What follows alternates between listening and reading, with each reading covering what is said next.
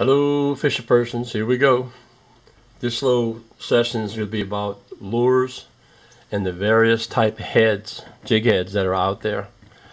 Starting with the lures, this chartreuse glow beetle, 3-inch glow beetle, is a lure I used exclusively for many years. Then I got onto the purple beetle, 3-inch purple beetle. These are H&H lures. H&H purple beetle they have out today is more reddish looking.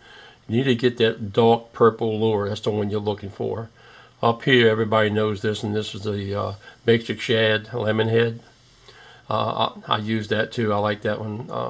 But that's my three major lures that we use. Either the matrix shad or either one of these H&H beetles.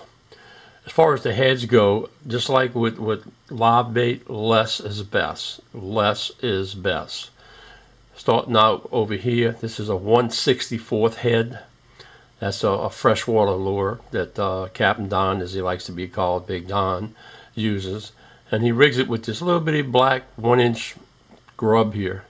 And you wouldn't believe the amount of perch, sockeye, lake runners, bluegill, goggle-eyed, you name it. This thing catches everything.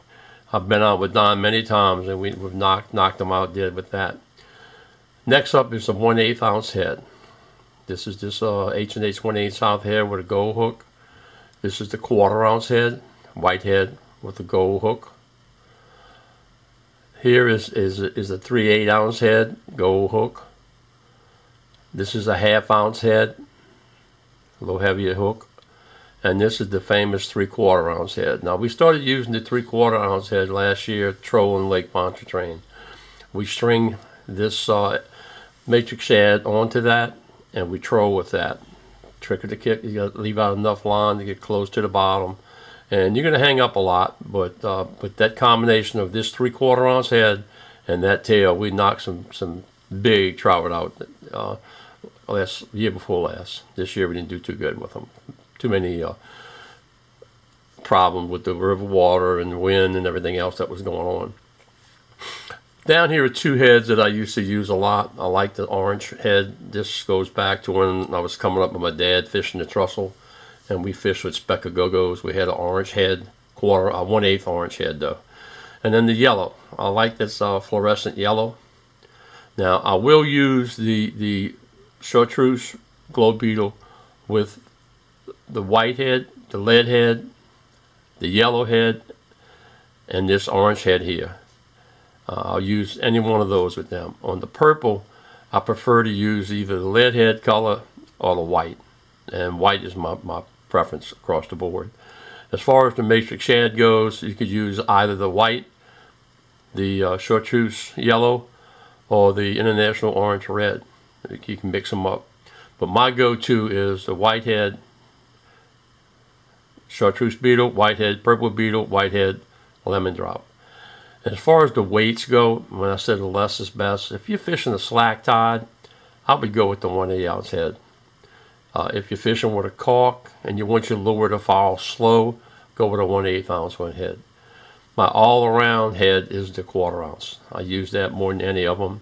The 3/8, I'll use that sometimes if the currents are strong, a little strong, or if we're doing the Oak River troll and when we get above 1.8 miles an hour, I'll use that. The 1/2 ounce, very, very seldom I use that. I mean, that's the tide's really got to be rolling, and I really got to be moving with the wind during the Oak River troll. And the 3/4 ounce, the only time I use that is in Lake Pontchartrain trolling the trussels. And I masked that up with a 6-pound Power Pro, and with a probably a 12 to 14-inch mono 15-pound leader. And I fish with my Caradas, the bait casters. Everything else is done with spinning reels. And maybe one day we'll do a little section on rods and reels. But to close up, these are my three basic lures. Purple being my guy. If I'm not catching nothing and it's tough, I'm going to purple. I'm a fish purple hard. But I'm not opposed to changing. For the last few trips we've been out, it's been all Shaw, this matrix shad with the 1/4 ounce head. But use the heads based on the tide movement, the current, and everything else. You want main thing is trying to keep that lure close to the bottom, or on the bottom. And then the 164 is a freshwater head, and this here is the little grub that Don uses. I've had a lot of people ask me about how do you rig a lure. I mean, how do you rig it on your head? How do you rig it? Well, normally what I do is I'll take the 1/4 ounce head that you're seeing, and I'll hold the black dot towards me. Then I pinch it. I pinch it like that. I want to pinch it to close it up to where I get that lure right in the middle of it, right there. And I want to go in to about where it turns, about right there. And then I want to come out like this. And I want to push that lure all the way up to the head. And you can see the action you get. If you go too far in, it stifles the action. I'd rather be a little less than too far in. But the hook, when you're looking at it, the black dot should be facing you.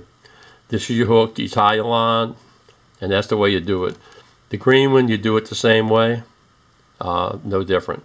And whatever head I'm using, I do it the same way as far as attaching the lure to the head. Now, with the matrix shad, it's a little bit different because I had feelings about how to do that, whether you come through here or you come through here. What we've done is we're going through here. Once again, I pinch it because I want to try to keep that hook right in the center line of the bait. I'm going to go in like that, right to the curve. I'm coming out, and I'm going to push it. Just like that. And that's what it looks like. You're coming out the flat side of the lure. Now, when you know you catch a few trout, it's going to get beat up. But I'll take and hook it maybe a little on the top and get a few more uses out of it. So that's the way we rig them up. And as far as knots go, I just do a twist 4 times, go through 1 time, go through the loop twice, pull it down. That's all I use. And I use that same knot to join my my mono to my Power Pro line. It seems to work for me. I don't do tandems. I do everything with the line straight to the lure. I don't use no swivels. I don't use no snaps. Like I said, with live bait, less is best. So I want that line to be just a line so I can feel it. And as it's going along the bottom, you just want to, if you can visualize it, you're just bouncing that lure along the bottom like that. You know, sometimes you want to free fall, that lure will just start falling down and come down like that, and they'll hit it on the way down. So the three major lures, again, closing out, is the matrix shad, lemon drop up top here, then the purple beetle, and the chartreuse glow. If I'm in a bind and I'm having a hard time, I'm going with the purple beetle. I normally stay with the 1/4 ounce head.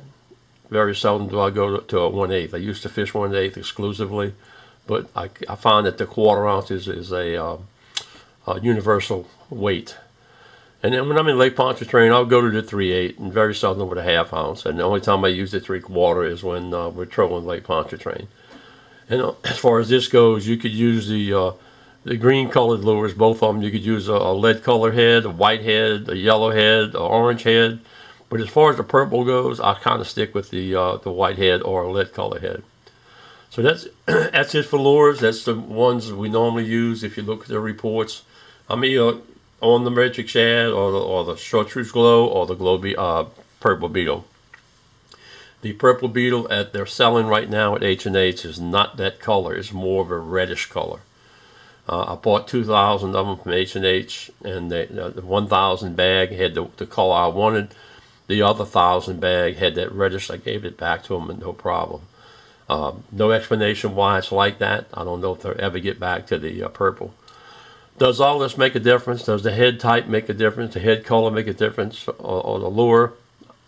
Maybe not, but to me it does. I mean, like I said, if I'm in a bind and my confidence is low, purple and white. That's my confidence lure. And I would suggest you do the same thing. Find out what you have most confidence in, and that's what you fish with. I went to that sportsman show in Gonzales a few weeks back. They had more lures than there you can shake a stick at. And every time I go fishing with somebody, they're trying to tout me on a different lure. And I said, hey man, all I need is a purple beetle or a chartreuse glow beetle. That's all I need. And you can make it happen with those 2 lures. As far as carp fishing goes, I really don't. That's not my thing, but I will do it. But I would never use anything more than 1/8 ounce, a 1/4 ounce anyway, with a carp. And then maybe 1/8 might be better. Back to hooking the lure, I forgot to tell y'all. Some people look at it when they hook it. They may hook it sideways like this, with the hook coming out at the bottom. That's going to make it fall slower. You know, and you might get a little different action, but when you have it like this, it falls faster because the resistance of the water, it falls better like that. So I don't hook mine like that. Maybe some people do, I don't know. But everything we do is right here, sideways. We don't hook it flat. We'd be going in the water like that, you know. Well, I hope this helped, folks.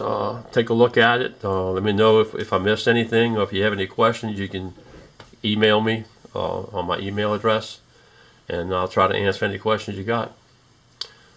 That's it, folks. Hope y'all have some luck with it.